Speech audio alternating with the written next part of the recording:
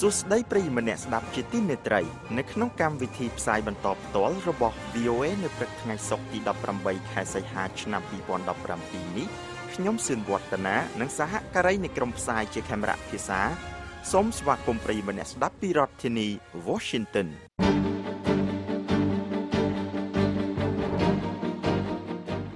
ជាកិច្ចចាប់ផ្ដើមនាងហុងចិន្តានឹងជួនដើមរឿងព័ត៌មានសំខាន់នៅព្រឹកនេះ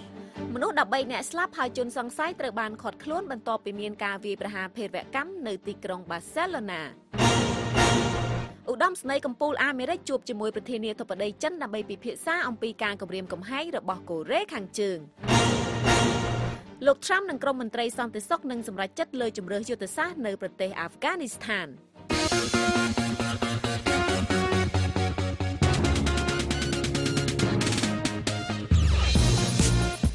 នៅក្នុងការផ្សាយរបស់ VOA នៅវេលាព្រឹកនេះយើងខ្ញុំមានសេចក្តីរាយការណ៍អំពីពលរដ្ឋក្រុង Charlottesville សេចក្តីគិតបន្ទាប់ពីបាតុកម្មដ៏ប្រឡ័យដោយក្រុមជនស្បែកសដែលគិតថាខ្លួនអស្ចារ្យជាងគេលោក Rex Tillerson ថ្លែងថាក្រុម ISIS ត្រូវទទួលខុសត្រូវលើអំពើប្រឡ័យពូជសាសន៍និងសេចក្តីរាយការណ៍អំពីអ្នកវិភាគនិយាយថាគោលនយោបាយរបស់លោក Trump ទៅលើរុស្ស៊ីមិនទាន់ច្បាស់លាស់នៅឡើយលោកអ្នកនាងនឹងបានស្ដាប់សេចក្តីរាយការណ៍ទាំងនេះក្រោយព័ត៌មានអន្តរជាតិដែលផ្សាយផ្ទាល់ដោយនាងហុងចិន្តាសូមអញ្ជើញចិន្តាបាទចាសសូមអរគុណលោកវឌ្ឍនាលោកអ្នកកំពុងតែស្ដាប់ការផ្សាយព័ត៌មានដោយផ្ទាល់ពីបន្ទប់ផ្សាយរបស់ VOA ពីរដ្ឋធានី Washington ប៉ូលីសនៅទីក្រុងបាសេឡូណានិយាយថាពួកគេបានចាប់ខ្លួនបុរសម្នាក់ដែលពាក់ព័ន្ធនឹងការវាយប្រហារភេរវកម្មមួយកាលពីថ្ងៃព្រហស្បតិ៍ដែលមានមនុស្សម្នាក់បានបើករថយន្តដឹកទំនិញធុនតូចមួយគ្រឿងឡើងលើចិញ្ចើមផ្លូវដ៏មមាញឹកមួយនិងបានបុកមនុស្សរាប់សិបនាក់ហេតុការណ៍នោះបានបណ្ដាលឲ្យមនុស្ស13នាក់ស្លាប់ហើយមនុស្សរាប់សិបនាក់ទៀតរងរបួសប៉ូលីសអេស្ប៉ាញម្នាក់បានសរសេរសារមួយលើបណ្ដាញសង្គម Twitter ថាយើងចាប់បានបុរសម្នាក់ហើយយើងកំពុងតែចាត់ទុករឿងនេះជាការវាយប្រហារភេរវកម្មលោក Joaquim Fon ស្នងការប៉ូលីសនៃតំបន់ Catalonia បានបង្ហោះសារមួយលើបណ្ដាញសង្គម Twitter ដោយបញ្ជាក់ថាមនុស្ស13នាក់បានស្លាប់ហើយមនុស្សជាង50នាក់ទៀតបានរងរបួសកាលពីមុននេះប្រព័ន្ធផ្សព្វផ្សាយបានរាយការណ៍ថាបុរស2នាក់ដែលប្រដាប់ដោយអាវុធបានប្រើរបាំងការពារខ្លួននៅក្នុងកន្លែងផឹកស្រាមួយនៅជិតនោះក្រោយពីការវាយប្រហារនេះប៉ុន្តែប៉ូលីសបានបញ្ជាក់ថាគ្មាននរណាម្នាក់ចោះរួងនៅកន្លែងផឹកស្រានោះទេកាសែត El Periódico Españ បានរាយការណ៍ថាមានលឺស្នូរកាំភ្លើងនៅម្ដុំផ្សារ La Boqueria ថ្មីត្បិតតែកាសែតនេះមិនបានដកស្រង់ប្រភពព័ត៌មាននោះទេកាសែត El País រាយការណ៍ថាអ្នកបើករថយន្តនោះបានរត់គេចខ្លួនដោយជើងទទេបន្ទាប់ពីរត់ទៅផ្លូវថ្មើរជើងប៉ុន្តែគេនៅមិនទាន់ច្បាស់ភ្លាមនៅឡើយទេថាខ្មាន់កាំភ្លើងនោះគឺជាអ្នកបើកបររថយន្តដឹកទំនិញធុនតូចនោះឬយ៉ាងណាប៉ូលីសនៅកន្លែងកើតហេតុបានប្រាប់ដល់មនុស្សម្នាឲ្យចាកចេញពីកន្លែងកើតហេតុខណៈដែលពួកគេកំពុងតែដោះស្រាយករណីវាយប្រហារភេរវកម្ម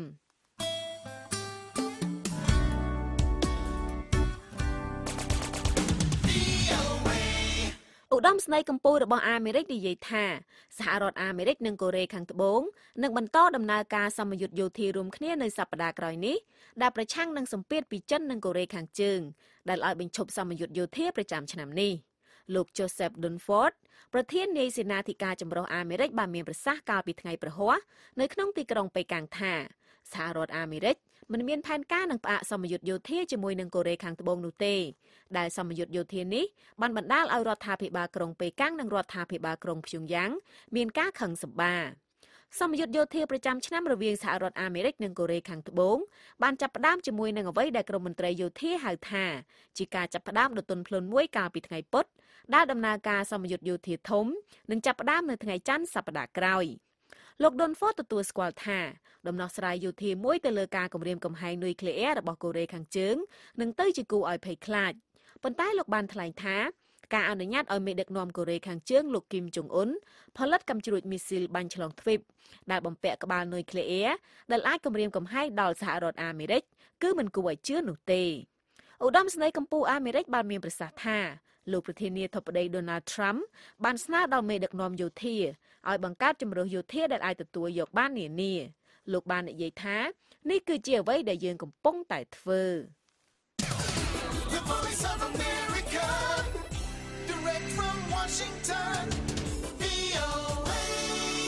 ល លោក James Mattis រដ្ឋមន្ត្រីក្រសួងការពារប្រទេសនៃអាមេរិកបានមានប្រសាសន៍កាលពីថ្ងៃប្រហ័សថារដ្ឋបាលរបស់លោកប្រធានាធិបតី Donald Trump កំពុងតែឈានដល់ការសម្រេចចិត្តមួយទៅលើយុទ្ធសាស្ត្រដែលបង្កើតឡើងដើម្បីបញ្ចប់សង្គ្រាមនៅក្នុងប្រទេសអាហ្វហ្គានីស្ថានដែលនេះជាចំនួនរយៈពេលយូរបំផុតនៅក្នុងប្រវត្តិសាស្ត្រអាមេរិក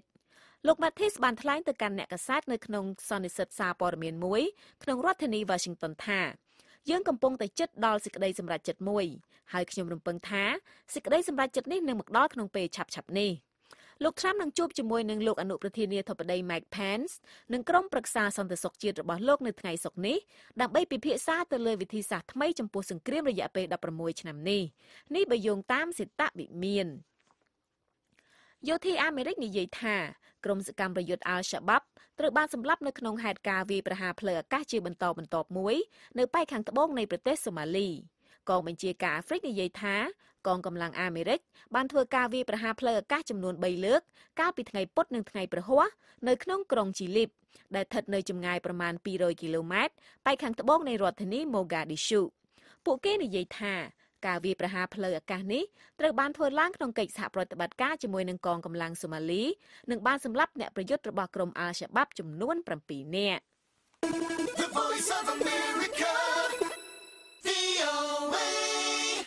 លោកប្រធានាធិបតីអាមេរិក Donald Trump បានមានប្រសាសន៍កាលពីថ្ងៃប្រហ័សថា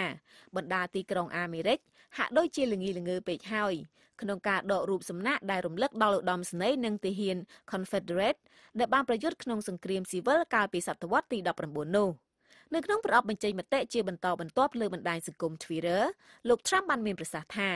វាជាការសោកសៅមួយក្នុងការមើលឃើញប្រវត្តិសាស្ត្រនិងវប្បធម៌នៃប្រទេសដ៏អស្ចារ្យរបស់យើងត្រូវរលាយបាត់បង់ជាមួយនឹងការដកចេញនូវរូបសំណាកនិងវិមានដ៏ស្រស់ស្អាតរបស់យើង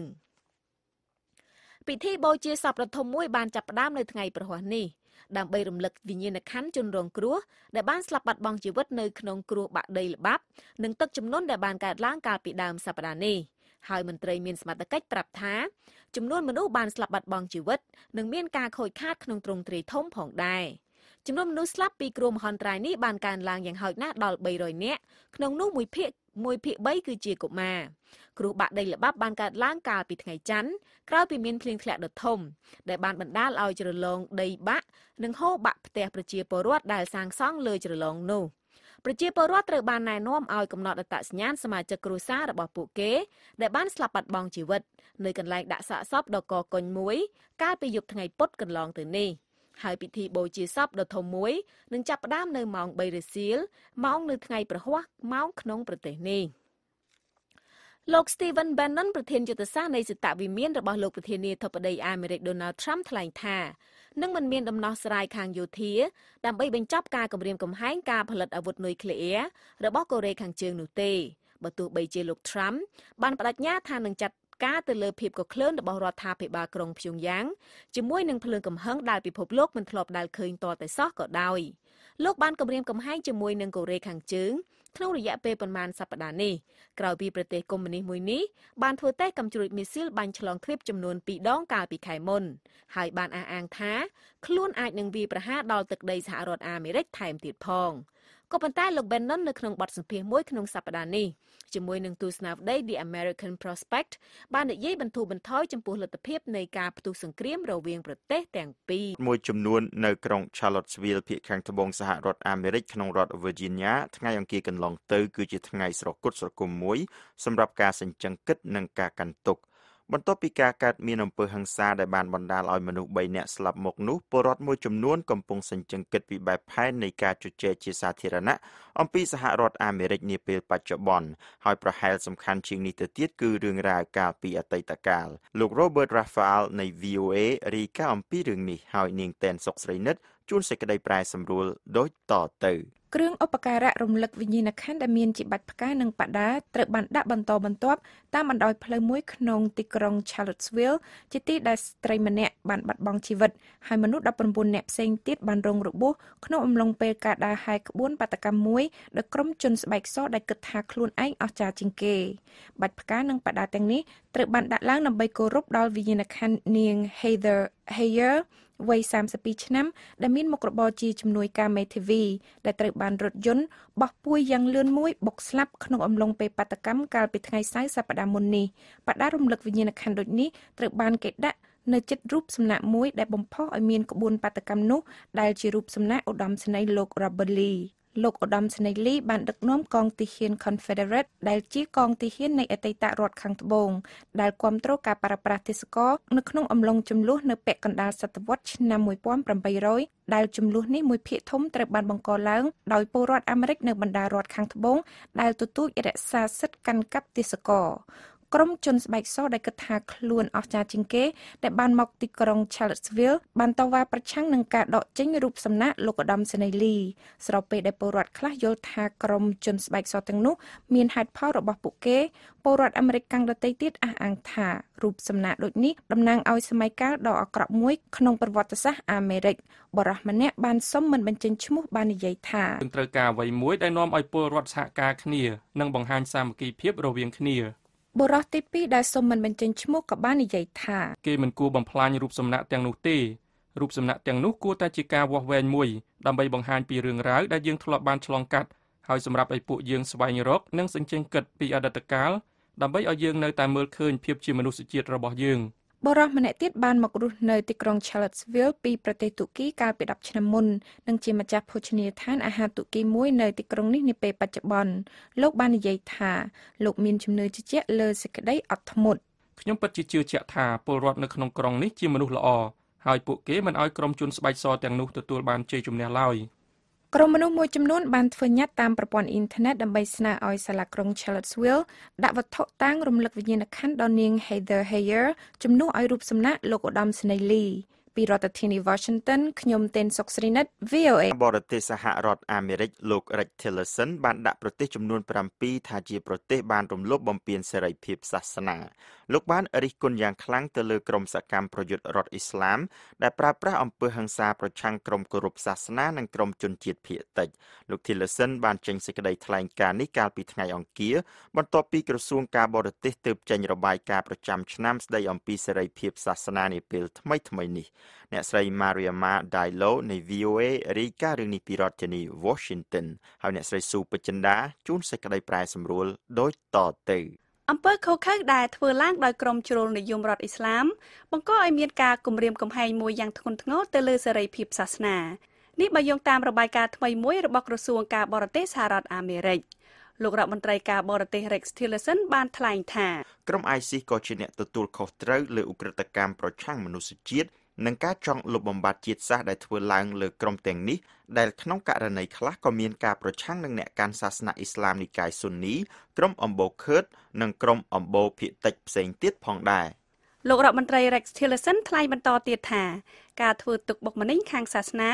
និងការមិនអត់ឱនគឺនៅតែស្ថិតនៅក្នុងចំណាត់ថ្នាក់ខ្ពស់ដដែលដោយក្នុងនោះពលរដ្ឋប្រមាណ 80% នៃចំនួនពលរដ្ឋទាំងអស់ក្នុងពិភពលោកនេះកំពុងរស់នៅក្នុងស្ថានភាពរដ្ឋបិទឬក៏កំពុងស្ថិតនៅក្នុងស្ថានភាពឃោរឃៅដែលកំហិតដល់សេរីភាពសាសនារបស់ពួកគេលោករដ្ឋមន្ត្រី Rex Tillerson បានថ្លែងបន្តទៀតថាប្រទេសអ៊ីរ៉ង់នៅតែបន្តប្រហារជីវិតពលរដ្ឋណាដែលប្តូរទៅកាន់សាសនាផ្សេងទៀត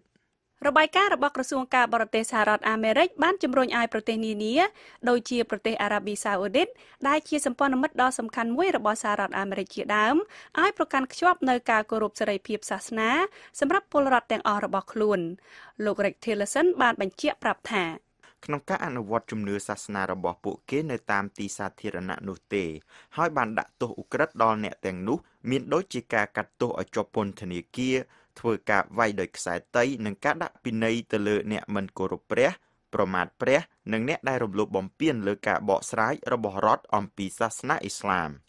លោក Tillerson ក៏បានរិះគន់ទៅលើប្រទេសទូគីបារ៉ែនស៊ូដង់ប៉ាគីស្ថាននិងប្រទេសចិនផងដែរលោក Tillerson បានថ្លែងបន្តទៀតថា Dozens of Falun Gong members have died in detention. Police ក្រុម Falun Gong រាប់សិបនាក់បានស្លាប់នៅក្នុងមន្ទីរឃុំឃាំងគោលនយោបាយដែលរដ្ឋបិទទៅលើសេរីភាពនៃការគោរពសាសនារបស់ក្រុមអំបូរអ៊ុយហ្គ័រកាន់សាសនាអ៊ីស្លាមនិងពលរដ្ឋទីបេកាន់សាសនាព្រះពុទ្ធមានការកើនឡើងផងដែរទោះបីជាបញ្ហាប្រឈមកំពុងតែបន្តក៏ដោយ ក៏របាយការណ៍របស់ក្រសួងការបរទេសសហរដ្ឋអាមេរិកដែលកត់ត្រាប្រទេសចំនួន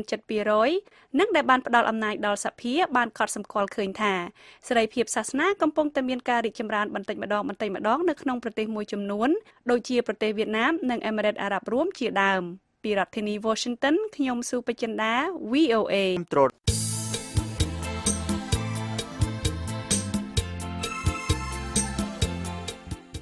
លោកអ្នកនាងជាទីមេត្រីនៅក្នុងការផ្សាយរបស់ VOA នៅរាត្រីនេះពីម៉ោង 8:30 នាទីដល់ម៉ោង 9:30 នាទីសូមលោកអ្នកនាងរងចាំស្ដាប់សេចក្តីរាយការណ៍ព័ត៌មានថ្មីៗពីប្រទេសកម្ពុជាពីតំបន់អាស៊ីនិងពីជុំវិញពិភពលោក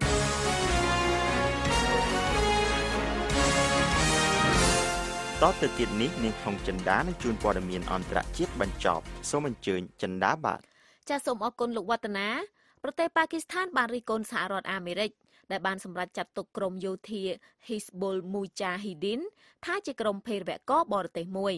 ក្រុមយោធា Hizbul Mujahideen នេះគឺជាក្រុមយោធាដ៏ធំជាងគេបង្អស់មួយដែលប្រឆាំងនឹងការដឹកនាំរបស់ឥណ្ឌានៅក្នុងចំនួននៅតំបន់កាಶ್មៀរលោក Nafiz Zakaria អ្នកនាំពាក្យក្រសួងការបរទេសប៉ាគីស្ថានបានប្រាប់អ្នកសារព័ត៌មានថារដ្ឋាភិបាលក្រុងអ៊ីស្លាមាបាតបានខកចិត្តនឹងសេចក្តីសម្រេចរបស់សហរដ្ឋអាមេរិកលោកបានឲ្យដឹងថាតំបន់កាಶ್មៀរនេះគឺជាតំបន់ជម្លោះដែលកាន់កាប់ដោយប្រទេសប៉ាគីស្ថាននិងឥណ្ឌាដែលត្រូវបានទទួលស្គាល់ជាអន្តរជាតិហើយក្រុមប្រឹក្សាសន្តិសុខនៃអង្គការសហប្រជាជាតិបានចេ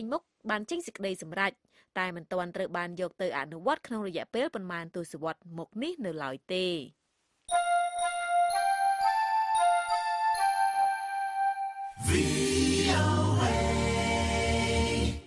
ខណៈដែលទាំងលោក Donald Trump និងលោក Vladimir Putin មិនមានប្រជាប្រិយភាពខ្លាំងក្នុងពិភពលោកការស្ទុកមតិរបស់មជ្ឈមណ្ឌលស្រាវជ្រាវ Pew រកឃើញថាមនុស្សនៅជុំវិញពិភពលោកមានភាពជឿជាក់លើមេដឹកនាំរុស្ស៊ីក្នុងការធ្វើការងារទំនាក់ទំនងអន្តរជាតិជាជាងលោក Trump មជ្ឈមណ្ឌលស្រាវជ្រាវនេះបានសរសេរនៅក្នុងការស្ទុកមតិរបស់ខ្លួនដែលផ្ដោតទៅលើទស្សនៈជាសកលលើរុស្ស៊ីថាអ្វីត្បិតតែជំនឿជឿជាក់ទៅលើសមត្ថភាពរបស់លោកពូទីនក្នុងការចាត់ចែងកិច្ចការបរទេសជាទូទៅមានកម្រិតទាបនៅក្នុងប្រទេសជាច្រើនលោកពូទីនត្រូវបានគេជឿទុកចិត្តជាជាងប្រធានាធិបតីអាមេរិកលោក Donald Trump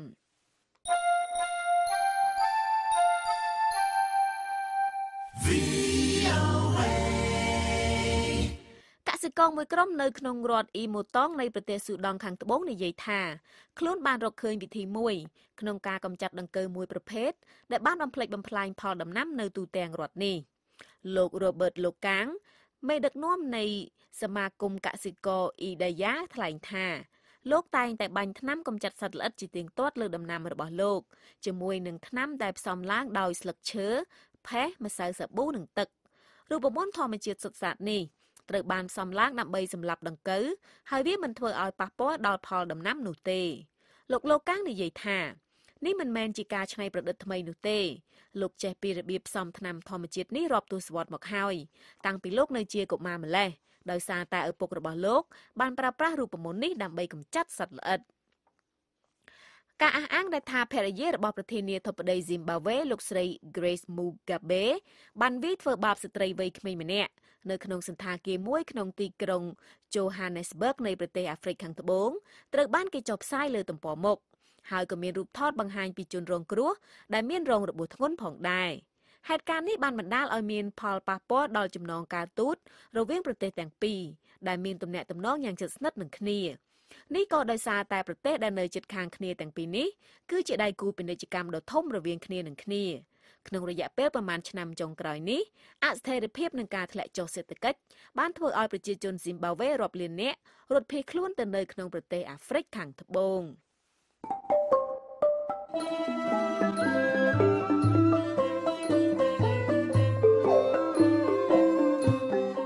កម្មវិធីផ្សាយរបស់ VOA នៅវេលាព្រឹកនេះចប់តែប៉ុណ្ណេះក៏ប៉ុន្តែលោកអ្នកអាចស្ដាប់ឬអានព័ត៌មានរបស់ VOA ឡើងវិញបានតាមគេហទំព័រដែលមានអាសយដ្ឋាន khmer.voanews.com ហើយនៅវេលាយប់នេះសូមលោកអ្នករងចាំស្ដាប់ការផ្សាយបន្តផ្ទាល់របស់ VOA ពីម៉ោង 8:30 នាទីដល់ម៉ោង 9:30 នាទី